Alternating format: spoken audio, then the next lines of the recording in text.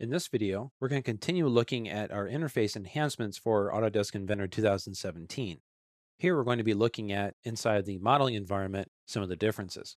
So here I have the interface enhancements IPT open from our working files directory.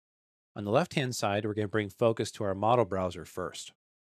So you can see some small changes have occurred here.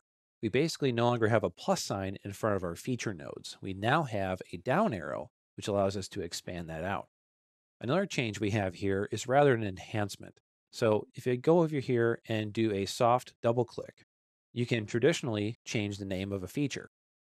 An enhancement now is if you do a single click and hit the F2 key on your keyboard, you can then rename your node there as well. Because some people have trouble getting that soft double click to work just right. Another enhancement we have to our model browser is a shortcut key that will allow us to toggle through different available options of our pull down of our model tree. Now here we just have model and favorites, which is content center favorites. You may not be going to that a lot inside the modeling environment, but you might do it a lot more inside the assembly modeling environment. So if you want to switch to content center or representations inside of the IAMs, you can do that. This is a little bit more designed for Autodesk Vault users, though. So, Autodesk Vault is a check in, check out ownership software that allows you to control your data in a team. Now, there's an extra model tree there you have inside that integration that gives you the ability to see all those different statuses of your file. So, Autodesk Vault users will constantly go over there and toggle to the Vault tab in order to see these different ownership controls. So, now we can do that much easier with a shortcut on our keyboard. We use Alt and A at the same time. And that will toggle over to the next available panel. If you keep hitting Alt A, it'll keep cycling through. It also has another shortcut which moves it backwards. So if I use Alt A, it moves it forward, and Alt S will move it backwards. Okay, so let's take a look at some of the other interface changes here inside the graphics window.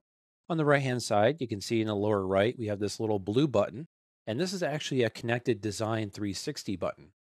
Now, we're going to have a whole video just about this guy by itself, but in case you need to turn it off, I want to talk a little bit about the add-in that gets created with this particular tool.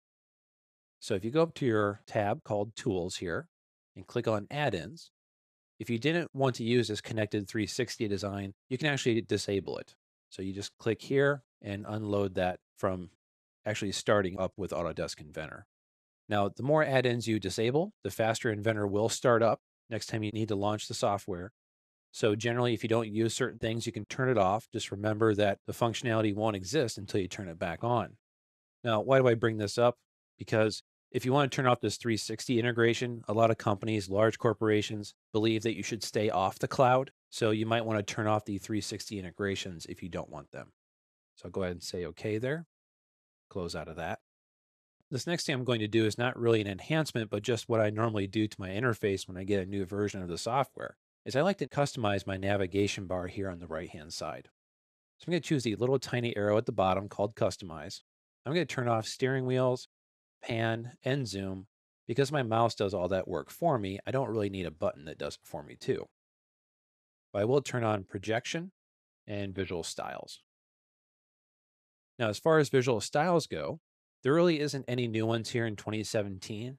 There was one added in 2016 called Technical Illustration, as you can see there, but nothing new in 2017. Now, the last thing we're going to look at here is our environments and our lighting enhancements. So if we go to our View tab, we can see here on the To Light pull down, we basically have all of our environments. Now, the first thing to point out about this is the enhancement that we now have different icons, which will tell us about our different types that we have here. So from cool light all the way down to warm light, those are environments, whereas one light and two light are just lighting styles. So that's our difference in the icon. We have a light bulb compared to a sun. Now I'm going to click on settings here, and this will launch me in there and allow me to look at what I have. You can see on two lights, I currently have a little computer icon next to the light bulb. Now what that means is that lighting style is currently active and currently cached inside of my file. So if I go up and double click on one light, you can see now that one's cached with that little computer icon. If I click on warm light, you can see now that one is cached. You can see it keeps adding these into the file as I double click on them. Now, That icon might change if I come into warm light and actually turn on some lights inside of it. And go ahead and save that. So now I have a warm light blended environment there. You can see I have different tabs here. I have environment, lighting, and shadows. Whereas on the one light, we have just lighting and shadows available. So getting back to these icons over here, you can see if I switch over to Tranquility Blue, it does load that one to memory as well. But notice that the icon here doesn't really change if I have the blended environment or if I have a strictly environment for lighting by itself. Now let's take a look at actually what's happening inside of each one of these styles. So here on warm light, you can see I have the control for the different shadows. This is broken out from where it used to be inside of 2016 and earlier. I can have my lighting direction be based on the environment or some of these other different settings, like for the lights, if I have those turned on. I can then adjust my density, softness, and ambient shadows. On my lighting tab, you can see I turned on light 1 and light 2. I can control the color, the brightness, the relative movement. I can control the brightness and ambience of all the lights if I just want to control all of them and not have to adjust each one as well. And on environment, I can control whether or not I see the display of the screen image, and actually is showing up behind my window right now. I can control the exposure and rotation and scale as well. Now, some of these actually have an environment image to them. So this one has this display image here. It's really vague. But if I go to something like old warehouse, I'm not going to save the edits here. You can see it has more of a old warehouse sort of image to it. I'm going to go ahead and cancel out of this. And now if I go in here and change some of these to like old warehouse, it loads up this IBL environment. Let me zoom out and you can then see the old warehouse. Now this is a pretty small file, so I might need to change my sizing depending on what I'm trying to place this into. But we basically have just a new icon there.